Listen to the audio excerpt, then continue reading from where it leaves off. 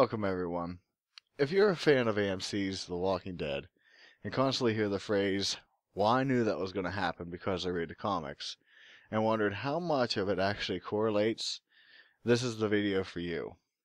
Just so it's stated, there will be spoilers in this, if you haven't been keeping up with the show at least, but I'll only compare the show to the comic. In that, I mean I'll only provide information that ties in with the current timeline. The comic book started years before the shows was made, so do not fear. I'll not be telling you about stuff that happens in the comic, past the current TV show timeline. Basically, in a nutshell, if it falls after the group reaching the Alexandria Gate, as in the TV show, then I won't be discussing it. As an aside, some deaths I do not mention since they are basically the same, comic book versus TV, or if the person really didn't have an impact or was only briefly mentioned or shown. Also, if a character that isn't in the comic dies in the show, I'll not mention it here. That may be for a later Walking Dead primer video. Sorry, T-Dog fans. First off, the comic and TV show both agree with how everything starts. No, not the virus. For a second there, you probably thought I knew how it all started, but I don't, sadly. But where Rick gets shot, falls into a coma, and awakens in the hospital amid the chaos. Glenn brings Rick to the group, where he finds his wife Lori and son Carl. Shane is also part of the group. Of course, as in the show, he's chasing after Lori, as well as some other very familiar faces. The setting is cohesive as well, with the RV and the camp. Now see, this is where the story starts to split. 3 people in the show are, to date, they could change this at any time, but to date, not in the comic book. T-Dog, Daryl, and Merle. There's others, but I'll mention them later. Everyone else in the group can be found in the comic book. Amy, who is Andrea's sister, is killed exactly the same way in both media forms, where a zombie attack causes her to get bit and Andrea has to kill her. Sadly for me, Shane lived longer in the TV show than he did in the comic book. I hated Shane. In the show, he made it almost to the end of the farm episodes, only to be stabbed and killed by Rick, and almost immediately he came back as a zombie, in which Carl had to shoot him in the head. In the comic, Shane never made it to the farm, but instead became jealous of Rick and pulled a gun on him. Seeing this, Carl shot Shane in the neck, which caused him to bleed to death. He was buried, and not until the group reached the prison did Rick drive back on a motorcycle to the gravesite to find zombie Shane, to which Rick shot him in the head. A little difference there. Carl was shot in both the comic and TV show, and this is where we are introduced to the Green family. It is worth noting here that Beth is not in the comic book, but Herschel does have 3 daughters other than Maggie, who survived the farm. One thing that deserves mention is that there is misinformation about Herschel going around on the internet. On the Walking Dead comic wiki, it states he is of Jewish descent, and on the Herschel Green Wikipedia page, they're 2 different sites, it states Irish descent. But in the show, he is Christian. The truth is both wiki pages are incorrect, and in fact the show is right. As to the Irish part, it may be true, but being as how both of them worded exactly the same, except Jewish is replaced with Irish, I doubt the validity. Now, we get to the first huge change between the 2 forms of media. On the show, Carol's daughter, Sophia, is found in Herschel's barn as a zombie and is killed. In the comic, as of recording this at least, Sophie is still alive and well. On the show, Dale is killed while on the farm, but in the comics, that doesn't happen for quite some time. Also worth noting, Andrea becomes Dale's girlfriend in the comic book. Strange. Later on, I will revisit Dale's comic book death, since it is one of 2 parallel deaths of the show versus the comic, and you'll understand it when we get there. Both comic and show have almost the entire Green family dying and leaving the farm. Also, to reiterate, 3 members who are in the comic but not in the TV show live until the prison, as well as his son Billy. Although all of them died in prison except Maggie. One thing that I am happy that they have decided to diverge from the comic book was in Carol's case. They never made her the strong, kick-butt woman she is in TV. Carol always seemed to be the broken Carol from the first season of the Walking Dead TV show. She even went as far as trying to get Rick and Lori into a swinging relationship with her in the comic book. And after being rejected, she committed suicide by allowing a walker to bite her, to which she was killed before turning by Andrea. A vast change from the Carol we know. This seems to be touched on by the show with Lizzie, who Carol was taking care of.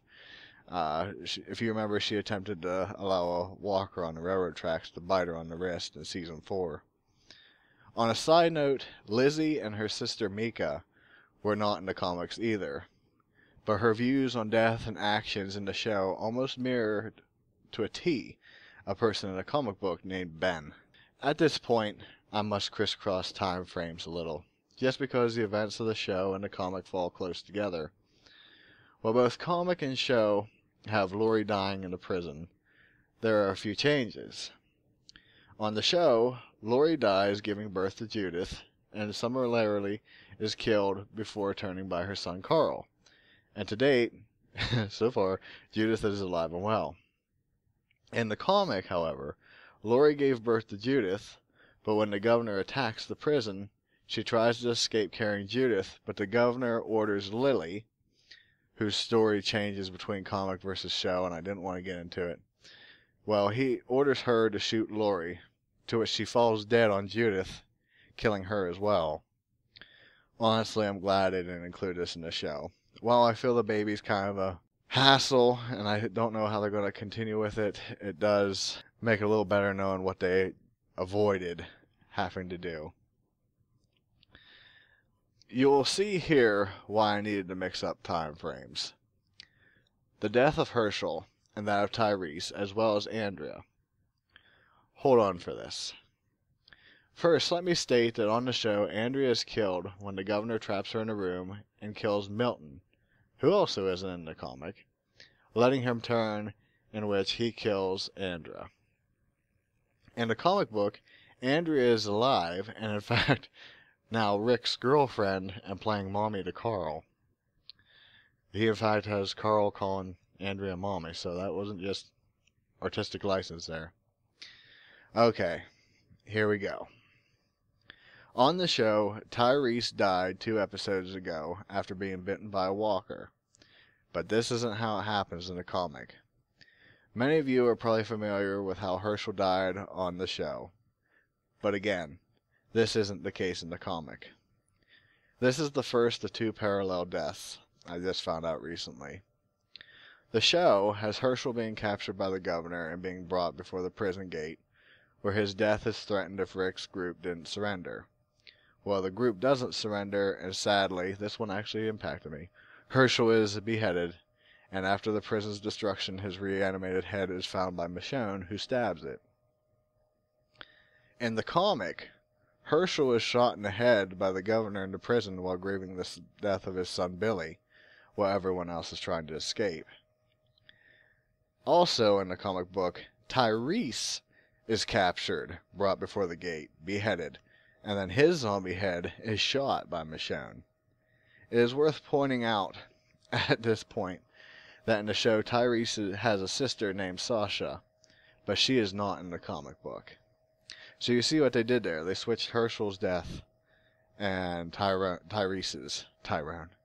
The best part of the season 4, I believe it was, both media agree that the governor dies at this juncture, but just how differs.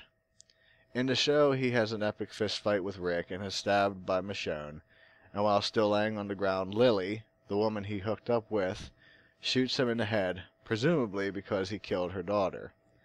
In the comic, she wasn't his girlfriend and never had a child. It died before birth. In the comic, after realizing she killed Lori and Judith, she turns on the governor and shoots him in the head.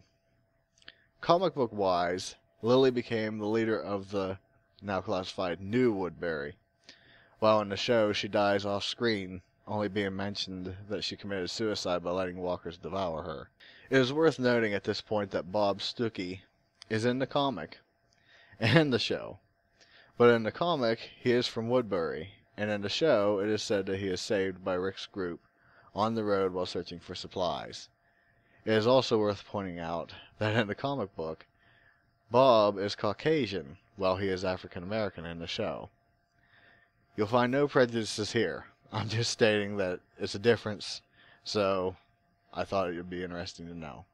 Much follows the same path between the two, with Carl taking care of Rick while unconscious, and later a gang tries to kill the group and rape Carl, but Rick kills them. And just so stated at that point, show-wise, we hadn't met Abraham and his crew, I don't believe.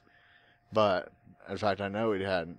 And in the comic, Abraham actually helps Rick kill that group. As far as the comic is concerned, Terminus from the show does not exist. But the cannibals inside do, and are known as the Hunters. And they simply just have a house in the woods, no big factory type building. In both mediums, the group rescues the preacher Gabriel and takes refuge in his church. Here is the last parallel death so far, and it shows how long a beloved show character lived in the comic. On the show, Bob was bitten by a walker while searching for food, but hid this from the group. Bob walked off to die, but passed out and was captured by the Hunters, where he awoke to find they had cut off his leg and were eating it. He was then beaten and left at the church for the group to find, where his girlfriend Sasha allows her brother Tyrese to end Bob's suffering. In the comic, Bob is still alive and kicking, but instead Dale is bitten, passes out, has his leg eaten by the Hunters, and is ended by Andrea. To think Dale could have lived until last season is depressing. I like Dale. While the Hunters are killed in the same fashion in both TV and comic, the setting is different. On the show, it happens in a church, while in the comic, it is at the Hunter's house. It is worth noting that the hospital and all characters within on the show are not found in the comic, but some similarities of the location are shown in the Telltale game, but I'm not getting into the video game part of it. As far as I can tell, everything else from here to Alexandria's Gate follows suit to a degree. On a side note, I wanted to mention the difference in the comic, in that Rick had his right hand cut off by the governor. So that's a bit of a change, and I'm glad they didn't do that either.